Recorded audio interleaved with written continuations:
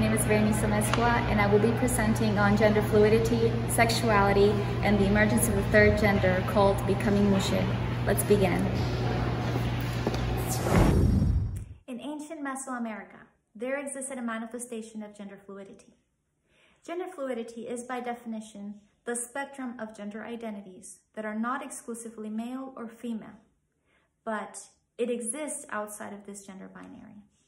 This duality was particularly important for Mesoamerican culture.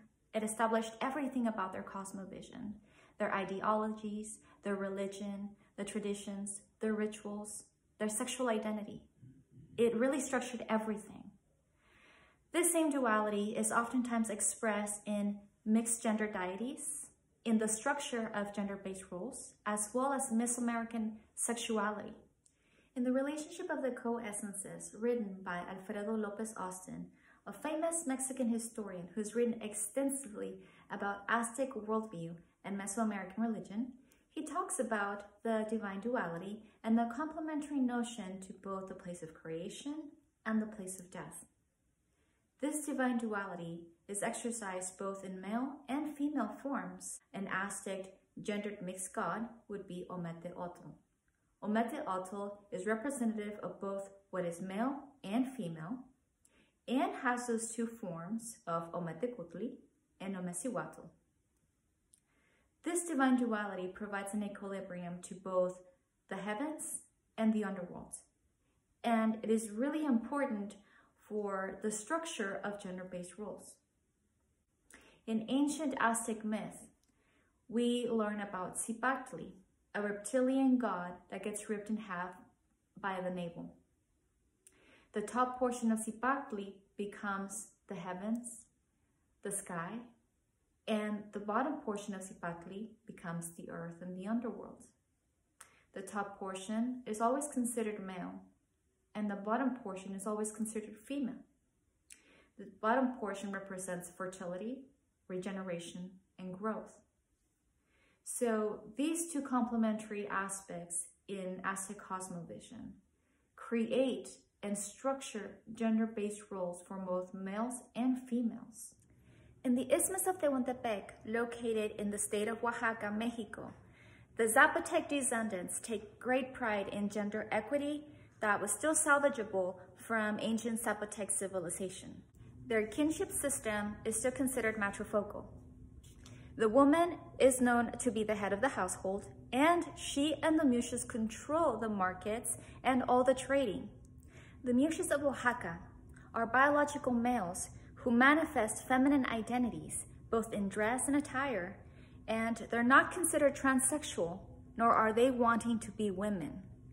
This is the really important part of the duality, because in gender fluidity, they don't consider themselves exclusively male or female. They're both. So whenever you actually ask a Muxe what a Muxe is, they will answer back. Muxe is not male or female, but it's what's in between. It's that in between that makes this so powerful and so interesting, because they manifest both male and female traits. The third gender, known as Muxes, challenge all concepts of Western gender binary. Alfredo Mirande, author of Hombres Mujeres, a professor in sociology and ethnic studies in the University of California, states that it isn't about their sexual category, their sexual identity, or their sexuality. It's about retaining the Zapotec customs, traditions, and language.